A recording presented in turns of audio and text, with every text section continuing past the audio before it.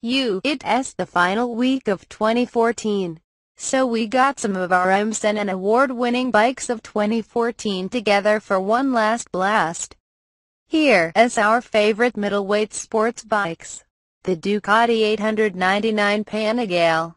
Quote, You used to be able to count the number of truly great U2018 sports bikes for the people on one finger. The Suzuki U2028 GSXR 750.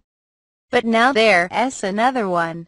The Ducati 899 Panigale XA0U. The size of sports bikes is dictated by racing. So all the development goes into making screaming 600s, and 675s, and 200 bhp plus superbikes.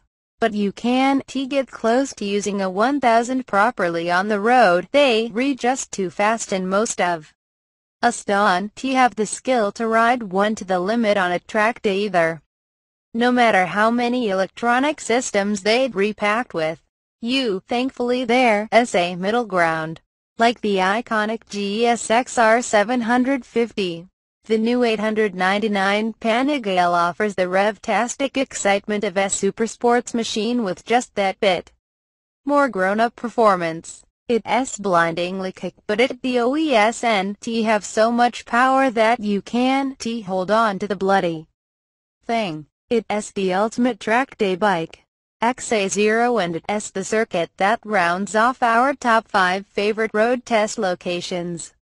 The outer edges of the 899's handling envelope is reachable by mortals, unlike a superbike, but only on a track.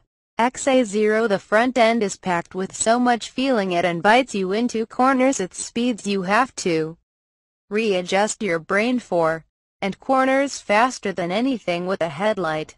Unlike its big brother, the baby Panigale doesn't pump and shimmy its rear end when you re-hard on the throttle either. The 899 Panigale makes you dizzy with excitement, not sick with superbike fear. The Ducati is sensational on the road, too, with plush suspension and a surprisingly roomy riding position. There are 3 perfectly judged